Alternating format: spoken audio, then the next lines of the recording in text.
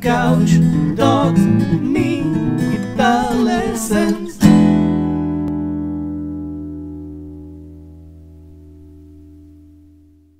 Hey there, LickNRiffers! Welcome to another video in which I teach you a nice practical guitar skill to apply immediately in your playing. In this video, I'm going to teach you how to tune your guitar perfectly without the use of a tuner. Now, most of you like to use this method. The guitar is out of tune on purpose. The 5-5-5-4-5 method. Now, that's a nice method, but it's a bit impractical. Why? Because you have to go back and forth from the strings to the tuning pegs. You have to let go of the note. For example, it's a bit out of tune, so you let go of the note and tune the string and then go back and compare them again. Waste of time. And you let go of the note so you have no point of ongoing comparison. Or some people do this. Okay, and then you have to go back and forth from playing the strings to tuning to playing the strings to tuning to playing the strings, which is even more uncomfortable. So what we're going to do is use natural harmonics to tune our guitar, like this. Hear that?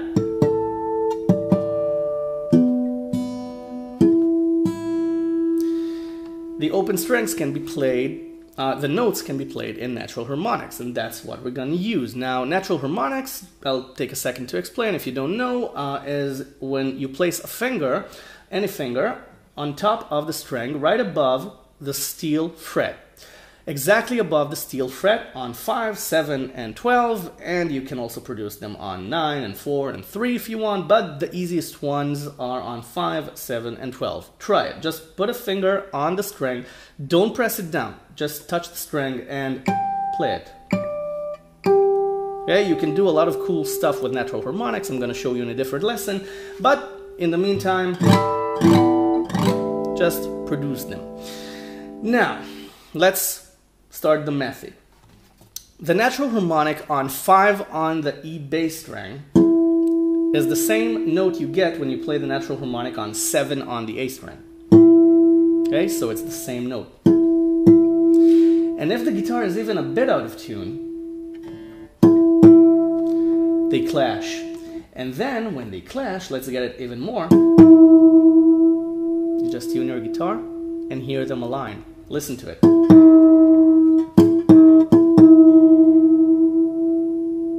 See?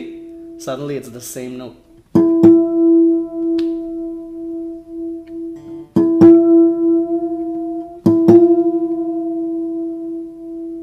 Hear them align? It's the same thing with A and D. 5 on A, 7 on D. Oh, that's tuned. Now it's tuned. Got it? And the same thing on G and D. Same thing. Let's get it out of tune. Hear them align? Let's get the G string out of tune. You hear how the waveforms align to sit together? And then what do you do with strings 2 and 1? The natural harmonic on 7 on the 6th string is the open B string. Okay, this. See? Exactly the same note. And the natural harmonic on 5 on the 6th string is the E string. See? And then you can check it out and see if those two are in tune by using 5 and 7 again. See? So that's the method. 5, 7, 5, 7, 5, 7, 5, 7 on the 6th string with the open B string, and 5 on the E bass string with the high E string. And that's the method. And you have ongoing notes and you can hear them and just adjust your strings accordingly. So Before you go practice this, subscribe to my channel if you haven't already. There's a ton of lessons and method lessons here already for you to learn, and a lot more to come.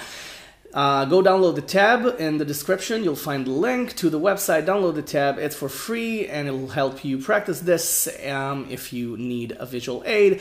And of course, if you want to give something back to LickNRiff, everything here is for free. But if you want to give something back, there's a large blue donation button, and it all goes right back into LickNRiff, into making these lessons. So if you want to help out in production, I'll be more than grateful for your help, and I thank you in advance for it. So, you go practice this and see how this method works every time, and have fun, and I'll see you in the next lesson. Bye for now. Thanks for watching.